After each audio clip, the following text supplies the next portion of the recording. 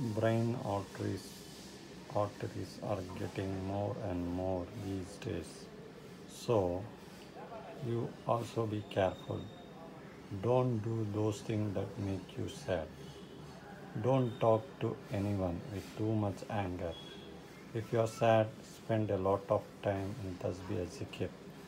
Don't think unnecessary thought. Eat well to control blood. So the brain arteries which make a more important in routine daily life. Eat well to control blood pressure. Always think positive thought. Don't let any calamity or worry burden your mental state. Include 5 times salah in your routine. A recitation of the Quran is the best medicine for peace of mind.